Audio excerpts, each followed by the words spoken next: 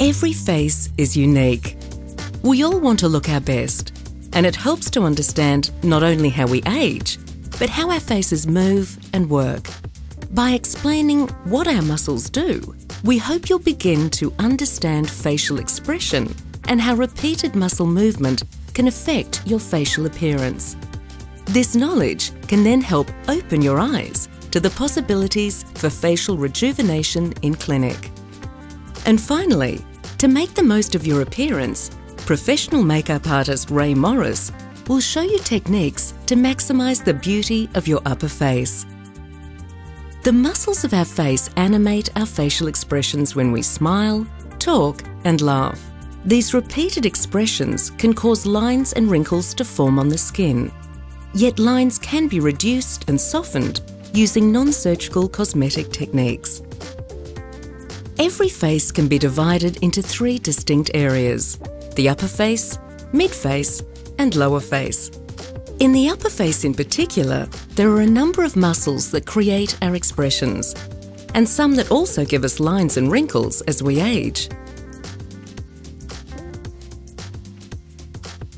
The frontalis muscle is the only muscle actually lifting the upper third of the face.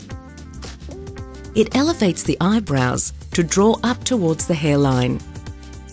Due to this constant movement, wrinkles, known as forehead lines, form.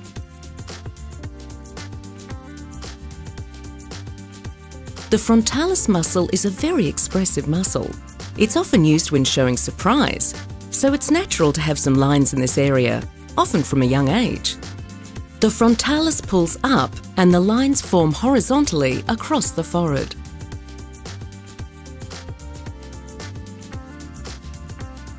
The procerus muscle is located between the brows. It is a depressor muscle, which means it pulls down and can create a heavy fold or frown.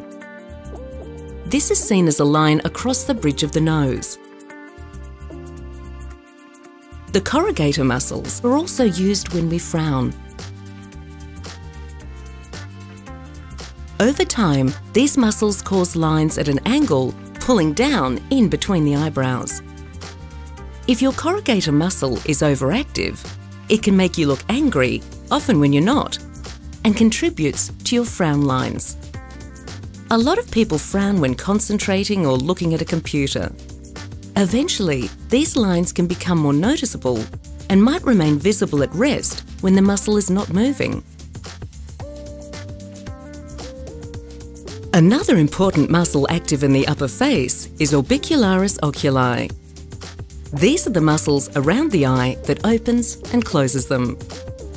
This muscle group is situated all around the eye, and its effect is most obvious when we squint or smile broadly. Like the procerus and corrugator muscles, the orbicularis oculi is also a depressor. But as a circular muscle, it pulls in all directions all the way around the eye. This movement can result in crow's feet, which fan out from the corners of the eye. With time, the constant activity of facial muscles contribute to line formation. In the upper face, the signs of aging are generally crow's feet, frown lines, and forehead lines. As we age, these lines can remain visible even at rest to form what are called static wrinkles. Understanding how your muscles work is the first step, and your clinician can open your eyes to the possibilities. There are a number of options for rejuvenation and enhancement, including muscle relaxants, dermal fillers, and skin treatments that can help to reduce lines and wrinkles, as well as improve skin quality and texture. Talk to your clinician about which treatment options are right for you. Wrinkle relaxation treatments have been used for over 20 years in clinical practice and have been used in more than 20 million cosmetic patients worldwide. They are used to relax the specific facial muscles that can create undesirable lines and wrinkles. When these muscles are relaxed, the effect is a refreshed, more open appearance in the upper face. They can also reduce further lines forming. Dermal fillers, including those made from naturally occurring sugars, can be used to fill in discrete regions like static wrinkles that are visible when the face is at rest, plus deeper folds and the lips. These sugars are already present in the layers of your skin, providing structure, support, and skin elasticity. In the upper face, dermal fillers can refresh the eye area, alleviating a tired look by volumizing the tear troughs under the eye and plumping up hollow temples in both men and women. They can also be used to volumize the brow area to create a more youthful appearance in women of all ages. Volumizing fillers enhance or restore structure, volume, and youthful contours to the larger areas of the face, like cheeks and jawline. Now let's look at the skin surface. It is the outer layer of our skin that determines our complexion and is exposed to the elements every day. To keep your skin looking young and fresh, remember to protect against harmful UV rays with a good sunscreen that contains zinc, UVA and UVB filters. Cleanse and moisturize daily and exfoliate regularly to keep your skin smooth. And drink plenty of water to keep your skin hydrated. Cosmetic skin treatments can also be used to improve skin texture and quality, minimising broken capillaries, pigmentation issues, sunspots, freckles or blemishes, and redness or rosacea. Your clinician can advise which skin treatments are right for you, whether cosmeceuticals or perhaps resurfacing techniques such as chemical peels, dermabrasion, laser or IPL. Looking after yourself with diet, exercise, sleep, and possibly rejuvenation techniques in clinic can give you a refreshed look. But you can also maximise your look with makeup to bring out the beauty of your natural features. Makeup is my life. It can make a huge difference to how you look. But you've got to know the tricks. So I'm going to show you the golden rules. Generally, women do their foundation first, but the best trick is to do your eyes first. The very first thing you should do is to remove all the oil from your eyelids. If you feel your eyelids right now, you'll notice they're the greasiest parts of your face. If you put eyeshadow on grease, it will just slide and not last long. So just use an alcohol-free baby wipe to remove any excess oil. Now I can apply foundation that I've matched onto the eyelids. And what this does, you'll notice, it removes any of the blue-red tinge we have on our eyelids. When you remove the blue-red tinge, whatever colour you put on your eyes will become vibrant and true to colour. This is a foundation brush I'm using, great for liquid foundation. If you're going to use an eyeshadow, you must powder your eyelids first. Powder on powder, always remember that. What I'm using is a translucent powder, something really fine that matches your skin tone.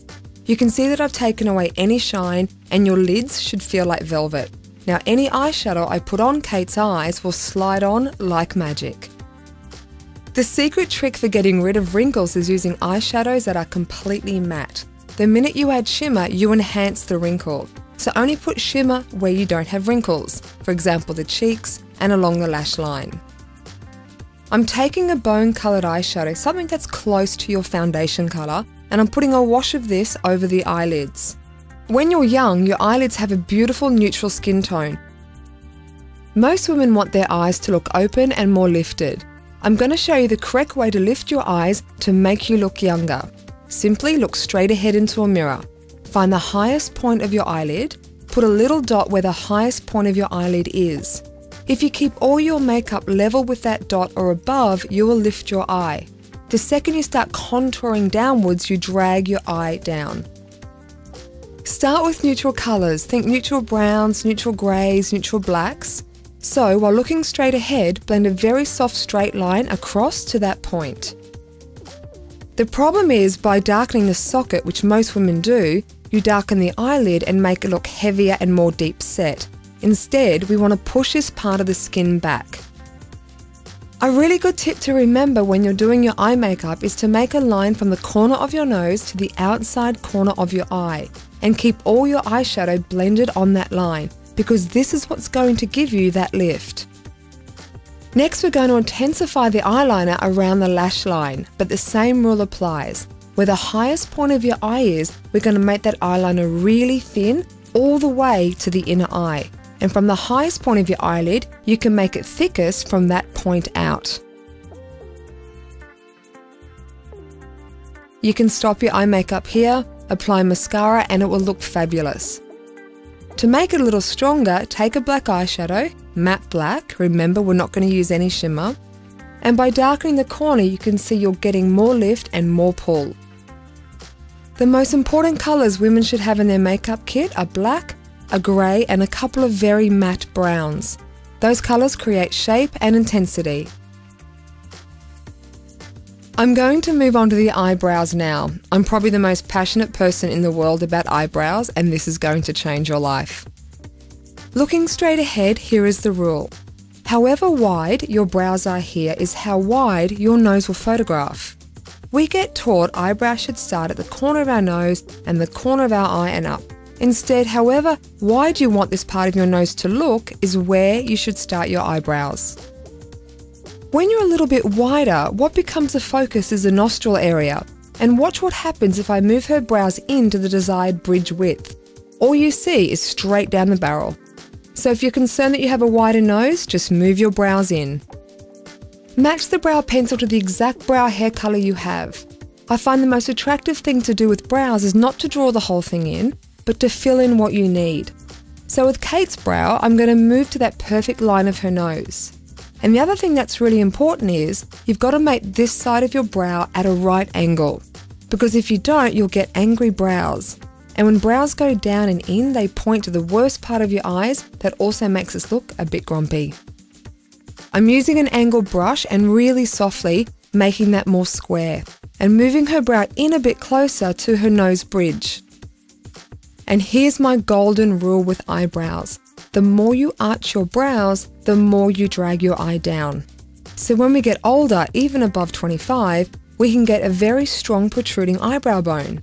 The more you arch, the more this bone becomes a feature, and this is not a feature that is very flattering. So I'm going to show you something very controversial. For nighttime, you might want a more dramatic eye, something a bit more glamorous. I take a grey pencil and I go on the inner rim of the eye. It gives you a cat's eye. You must use a pencil that is not waterproof because waterproof pencils do not work on the inner rim of the eye. You can use a grey, a brown or even a black and go right into that inner rim. A lot of women do this on the inside of their eye only and it will actually make your eyes look smaller. You can already see right away it lifts that bottom eyelid. If you want to use eyeliner on the inner part of your eye and you want your eye to look bigger, make sure you've penciled around the outside of your eye first. As we get older, the bottom of our eye actually sags down. That's why lining the inner part of our eye lifts it and makes it look more dramatic. Another tip for ladies who love bright eye colours, the best place to put this colour is on the inner corner of your eye. The reason is that you never have to close your lid to see it and it's part of the eye that never wrinkles. I love using shimmer here as well, so I'm just going to take some gold shimmer, I'm going to wet my brush so it doesn't fall everywhere. When you highlight that part of your eye, it opens it up and makes it look a bit more youthful. It reflects light into the eye. So remember, silver, gold, violets, greens, soft purple, bright colours are great for making yourself look younger. Eyelashes can create a dramatic effect and add a glamorous finishing touch. The best piece of advice I can give here is don't apply them all the way to the end of your eye, otherwise it'll make them look droopy. Start a third of the way in and just fill in the gaps with individual lashes. So now we're going to step back and take a look.